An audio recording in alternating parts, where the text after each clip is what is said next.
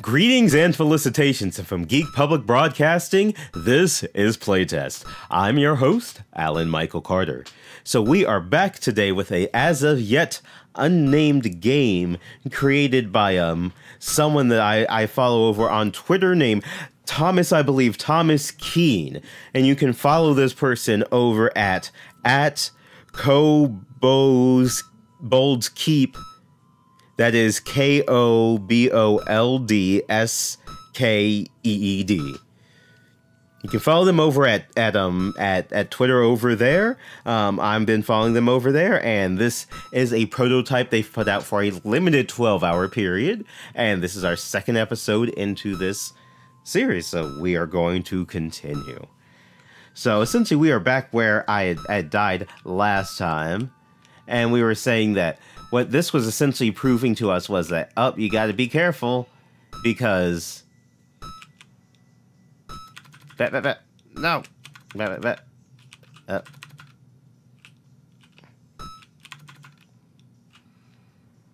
Ooh. In just a moment, we have discovered another interesting...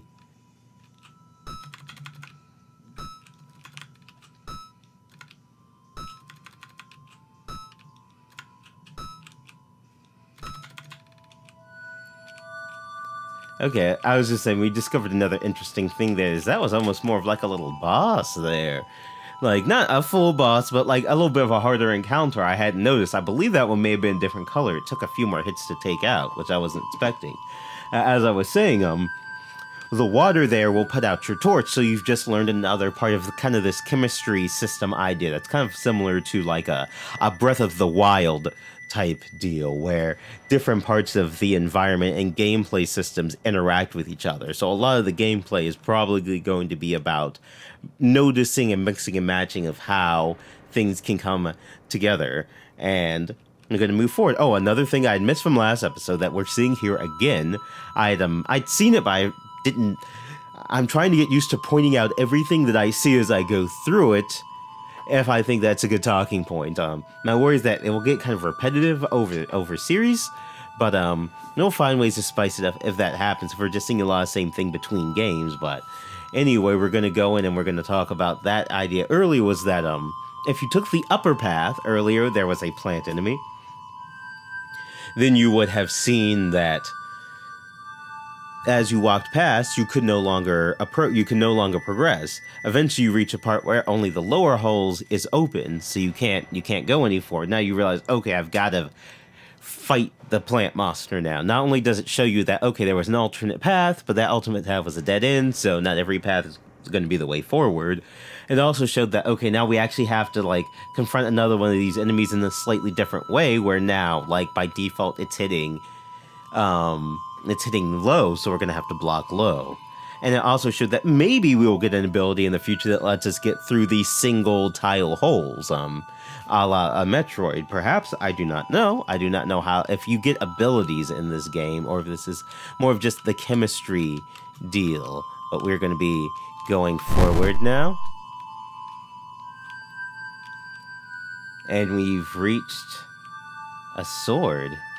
Oh no! And we've almost fallen. But we've gotten the sword. Your sword broke. Press U to switch weapons. Okay. That was clever. That was cute. I enjoyed that. It was a nice little joke, so maybe that's indicative of this game. Maybe that's showing us about this game's, like, sense of humor. You could also see in the exuberant expression of the main character sprite when they got an item. They seemed very cheery. It wasn't like a super serious, like, oh, I've upgraded and I'm so powerful. It was more of like a cheery, like, yay, I got something. Like, I'm all powerful now. And that was kind of fun and neat, and kind of a turn there. So we're going to go ahead and we're going to say, oh, now we've lost everything. We've been denied again, and perhaps this once again is on purpose. If we had that fire, if we had not picked up this sword, I could have used that fire to come here and get these guys. Now I'm going to have to go back.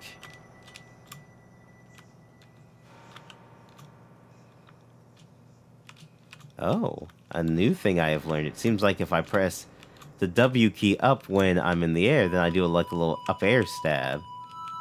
Interesting. Okay. So we're gonna come back here and use you to switch weapons and switch back and get our fire torch. And now we can go ahead and get this that we got trolled out of the first time by picking the sword first.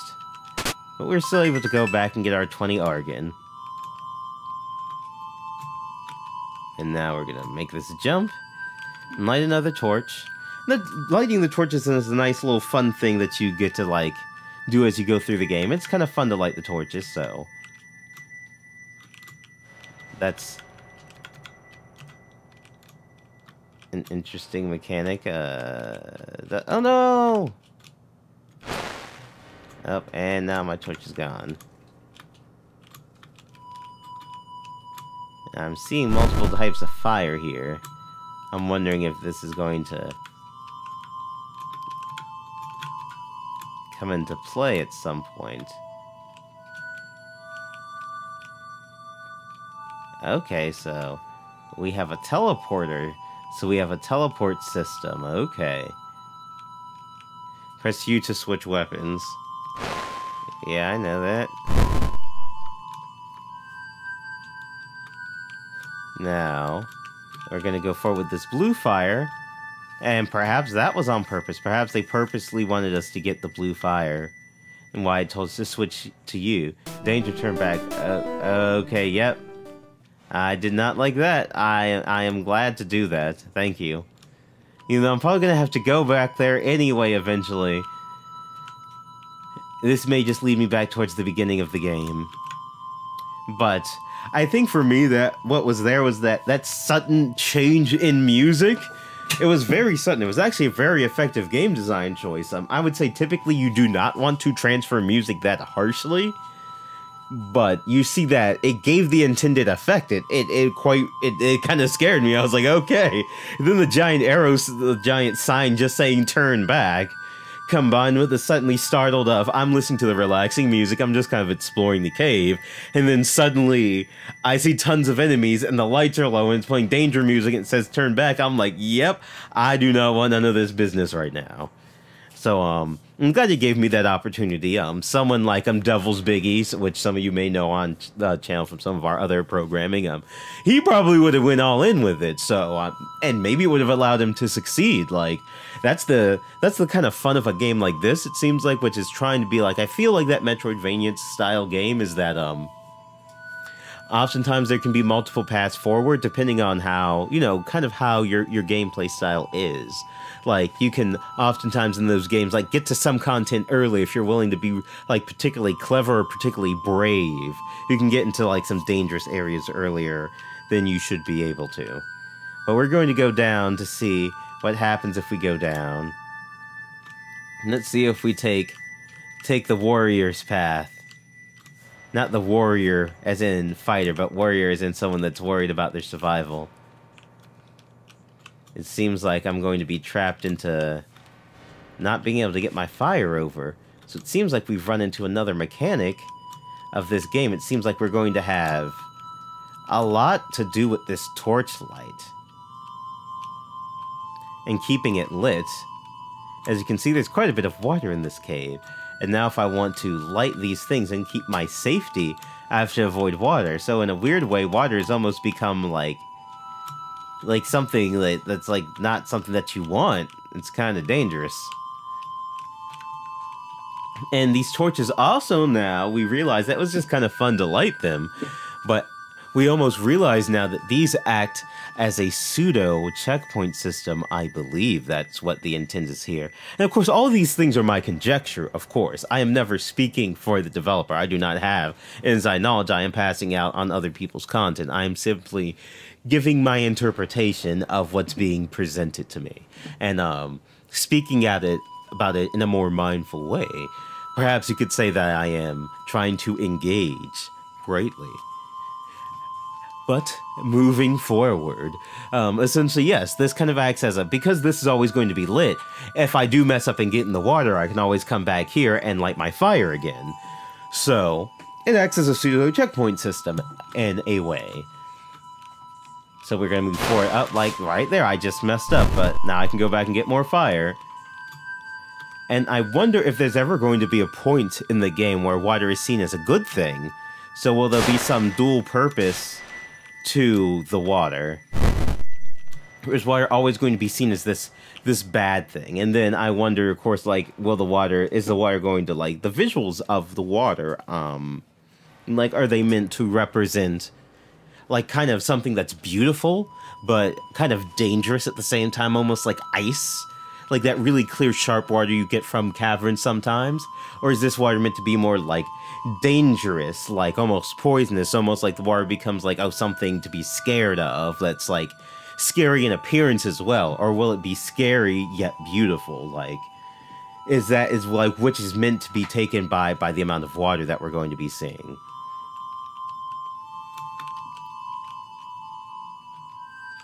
And we have lit the final torch here, perhaps, and we are moving forward.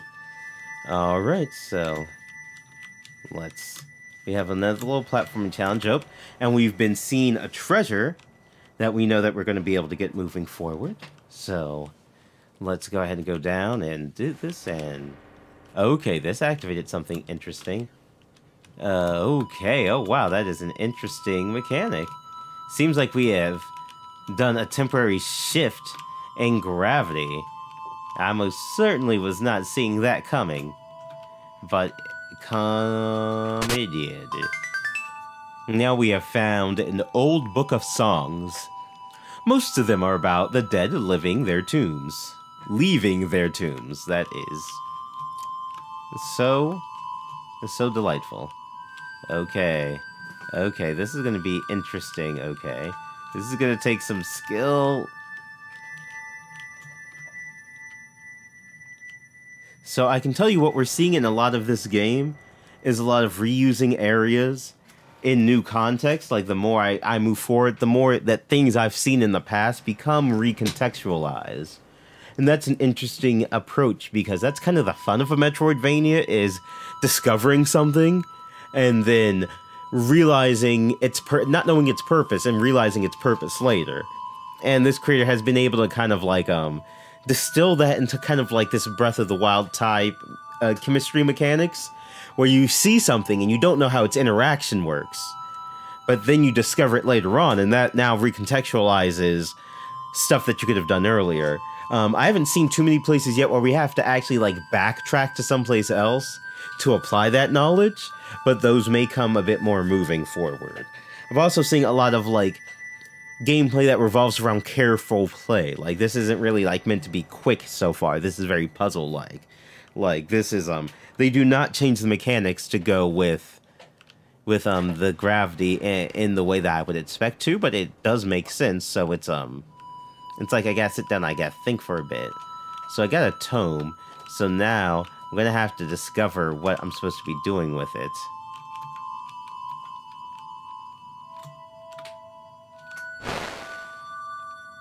Okay, so this activates these things everywhere. So that's what that shows me. And now I'm gonna go back. What I would say is that what might be effective that they may be doing, they may be bringing us back to that dangerous area. And maybe now it will say that's not going to be dangerous. Or maybe even though now, despite the fact that it is dangerous, we can safely surpass because of our new ability to walk into these zones. That may not happen at all. It's just me spitballing. Let's go and discover for ourselves what's going to happen. Okay, so we're moving up. Okay, so it seems to be guiding me over here. Nope. Oh no, it's saying that I have lost my teleport. So it's essentially trapped me into going this way?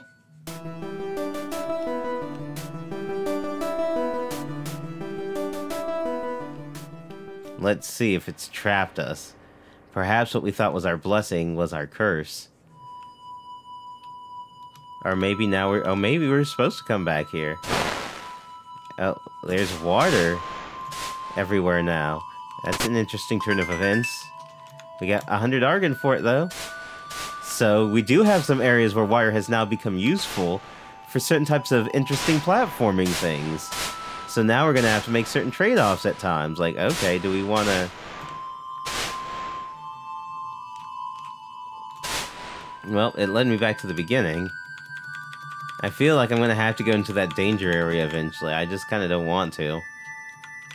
I want to see, like, if I continue forward with the way that it's displaying things, like, what will happen. One thing I can say earlier is I probably could have learned some of those mechanics earlier with these enemies here. I'm trying to remember if they were here before or not, actually. I felt like I was getting beat up by something before and not quite getting it. And these guys are a little difficult for me, even now that I know a bit more. And say, I think I really learned the mechanic with the plants, and I think the slimes just kind of threw me off a bit. Like, I think I understand the slimes now and why I didn't really do that well before, but I wonder if, like, that's kind of the intention, is like now this enemy that you saw before that was kind of scary is now, like, much easier to deal with. And the Emerald Fire. I still haven't quite gotten that one. I could probably fall down that hole and get that, though. There's something down here. Nah. So it seems like this is just looping back on where we've been before. So I'm gonna want to say that that danger path might be our only path forward.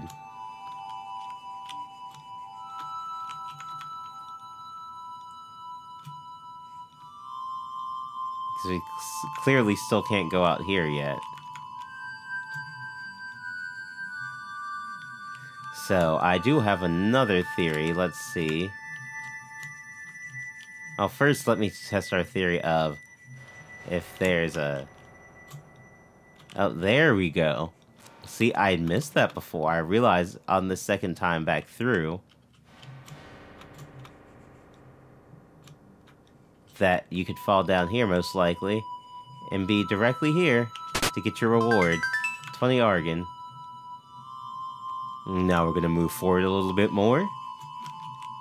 And we're going to test out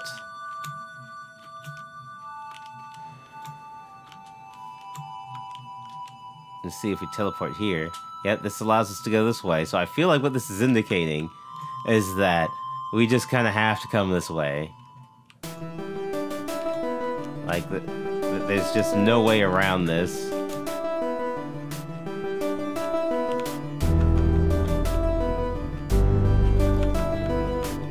Okay, guys, here we go.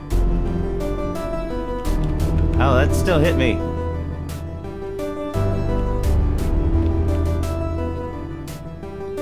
Oh, man. Okay.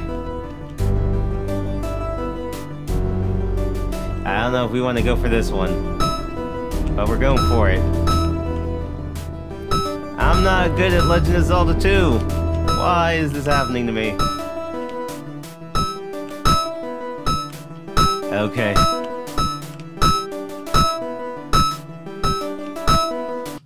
Nope, I'd messed it up. So I have a feeling that this is exactly what was planned for. What I have a feeling is that perhaps the feel of this entire area is meant to calm you down. Because if you notice at the beginning of the game, we had much scarier music. Now it seems like this area has peaceful music, and perhaps there's a reason why. Perhaps the reason why it has peaceful music is because it's meant to throw you off when you have to go back into what ostensibly may actually be the real game. Like, up until now, the game was like just teaching you the mechanics and saying like, oh, you thought this was gonna be like an easy game. Like, no, this game is like a hardcore, like, difficult game. We were just like putting the training wheels on, like, this place is scary. This place is dangerous, you don't want to be here. Where before it was more like a somewhat eerie but pleasant jaunt through a cave. Now, like, I'm instantly being tested on, like, how well I know these mechanics, as the ledge mechanics here show. Okay.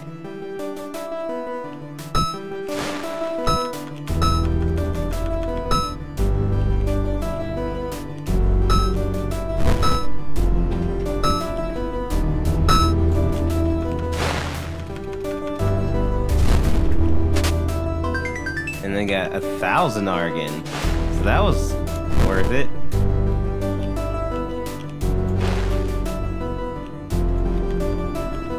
Okay. I don't know what put that out.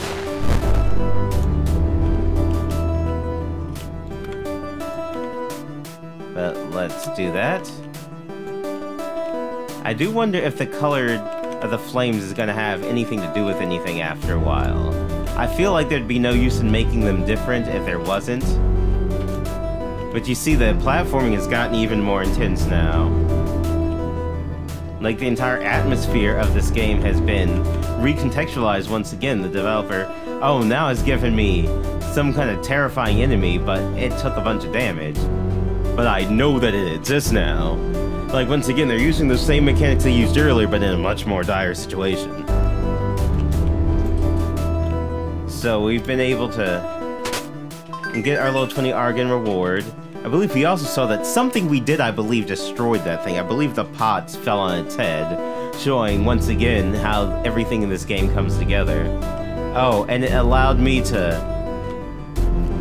And there we have... There we have it. We are looping back, I believe, the famous... Once again, loop back around. The famous loop back around to where you were before and see things. It's like, now I see these enemies. Now I see there was a much easier way to take them out. And still, but I am a bit perplexed as to where to go to now, because I feel like I've explored this whole area.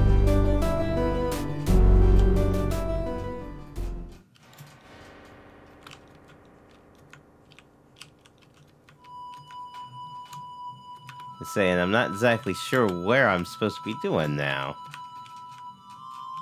But that actually does work out for us, because I do actually believe that this is going to have to be the end of this episode. I did have one other thought, that perhaps that was even meant to in a very mind-gamey way. And once again, I may be reading things into this that do not exist, so please, by any means, do not take this as fact, but I did notice that, whether intentional or not, I did come back. I should probably try going forward again real quick. I probably will real quick and then start recording again. And but I came back. But if you come back, then you wonder, is the message meant to be read the other way? Like, is the area we were in good? And is the area we're in now the place where it's saying, danger, turn away? Like, is another turn of your head? Is this beautiful area actually the place that's secretly really menacing? And is that area meant to be better? Perhaps not. Perhaps I'm reading too much into that. Perhaps I just didn't see which way was forward, but you never know with these types of things. That's the fun of games in development. There's no way that you can know which way the directors and people's minds are creating are going to go. Because there's nothing out there yet for it to ruin the surprise. So you get to be surprised every step of the way. So, until next time, thank you once again. This has been Alan Carter from Playtest from Geek Public Broadcasting. And until next time, I am encouraging you all to engage brightly. Thanks. Bye.